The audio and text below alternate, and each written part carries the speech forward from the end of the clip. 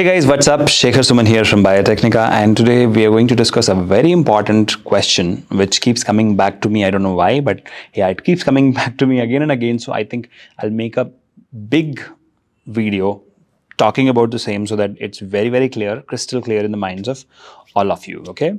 So the question which I keep getting is, tell us how should we progress in our life science careers, right?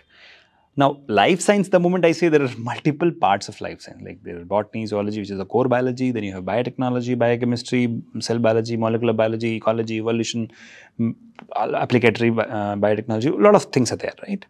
Marine biotechnology is there. So, I think I'll give you in general steps which you should take. Okay, but yeah, you can always look into more specialized steps by subscribing to Biotechnika's YouTube channel, because that's where we talk in detail about everything which we get as a query. So like you have a query, you comment below. We don't reply to your comments probably, but yeah, we'll take that, and in a matter of 15 days, you will see that particular comment becoming a video and it will be posted on our YouTube channel. That's how we make so many videos, right? So okay, so coming to the first point which I wanted to make is create a roadmap. Okay, it's very important for you to create a grand vision of what you want to do, what you want to become. Like, you don't say that I want to become a biophysicist. You say that I want to become a biophysicist in MIT or IISc, something like that. So you have a definite roadmap, not like a vague roadmap. Okay, so create a roadmap and have a definite goal. Okay, so that's the first point. When you say that I want to become a biochemist in this company, biotechnologist in this company, so that gives you a grand picture. Okay, this is what I want to achieve. Like I want to become a plant biotechnologist in say ITC. So these are the things you have to identify first. The second point is, so when you know your grand vision, so of course you have to split it into multiple steps, and for that you need to expand your knowledge, right? So the second point is expand your knowledge, right? I don't want to say this that you're not doing it already. Probably you are doing it. So, okay. But always keep cross-verifying. Is it enough? Are we able to take things the same way how industry is moving? Like, okay. So, gene editing, so CRISPR, okay, what next? Something else is coming. Okay, keep yourself ahead. Okay, probably I think in this domain you have to keep expanding your knowledge by having that fear of missing out. Like, okay, I should not miss out anything. So that's the second point. Expand your knowledge, gain more information regarding the choices of careers you can have in this field. And I think Biotecnika has got a wide spectrum of videos and articles on this, and that's the best part of us. Yeah, the third which I can say is analyze and understand what is your passion. Okay, so it's very easy to say that I want to make a career in research, but it's very difficult to identify that parasitology is my passion, or biochemistry, or this particular thing is my passion, like enzymology is my passion, thermodynamics is my passion. So when you choose a particular domain or a subdomain or a subdomain and say that, okay, this is where I want to do my research and I want to grow in my career. Okay, so that's the analyze and understand the prospects of different bioscience career paths. So that's something which I should tell you. The fourth point is follow your passion. So now that you have analyzed, you need to follow it. Okay, so many people get confused. What's passion? Passion is something. Okay, if I wake you up at 2 o'clock at night for continuous 30 days, okay, and ask you to do that, would you do it? And would you do it happily? If the answer is yes, then that's probably your passion, right? So now that you have analyzed and understood what's your passion, what's your subdomain which you want to do research in, then go into that. Follow it, okay? Don't question it like, will I be successful? See, I'll tell you, okay, let's assume that marine biotechnology, there is no scope. Suppose, okay, which actually is not the fact, but yeah, suppose. But even if that is the case, if you're the only marine biotechnologist in this world, you're going to be worshipped. So even if a field has no scope, even if you're the number one, it's as good as, any other field. So, stop questioning that. Will I grow in this field or not? You will definitely grow if you're the top notch, right? Like nobody can go and question the CEO of Editas or CRISPR, right? Jennifer Doudna. So what's happening here? Basically, they followed their passion.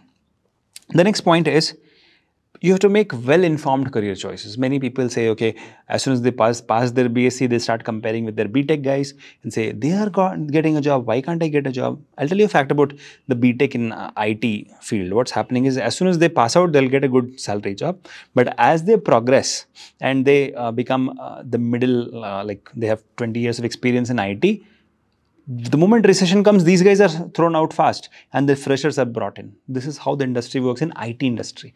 The freshers are brought in, the experienced are thrown out, because anyways the freshers can do the same thing as the experienced ones. That's what is the truth of IT industry. But that doesn't happen in BT industry. As you gain knowledge, as you publish research papers, as you get the patents, you become more valuable. You must not have heard of ITC laying off any scientists, right? Have you heard of Biocon laying off any scientists in last 30 days or last 3 years? I have never heard. Or Syngene doing that, or Pfizer doing that. So what's really happening? IT industry uses you as a chewing gum. So they take you as a fresher, use you and throw you after 20 years. But that doesn't happen. Of course, they get absorbed elsewhere. So I'm not saying that they are thrown. But yeah, that's what the IT outsourcing companies are doing today. They're using the IT professionals as chewing gums. Okay, so coming to the next part, self-skill analysis. So, okay, I'll tell you my facts, right? Like, I have a very strong observation power, but I cannot really stand for long hours and work in a lab. So even though I wanted to get into research, I realized that probably it will not fit into my passion, mindset. So basically, this is something which my mentor taught me, I'll tell you. And that is, like, when you run a company, you look for product market fit.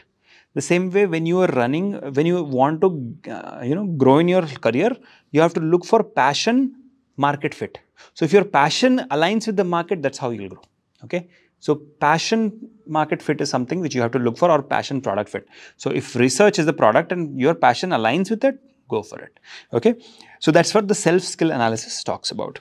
The next is gaining experience. So now a lot of freshers will come, sir, my research passion is there, but I'm not getting a job. I'm not getting any experience, because you are waiting for the job to come to you.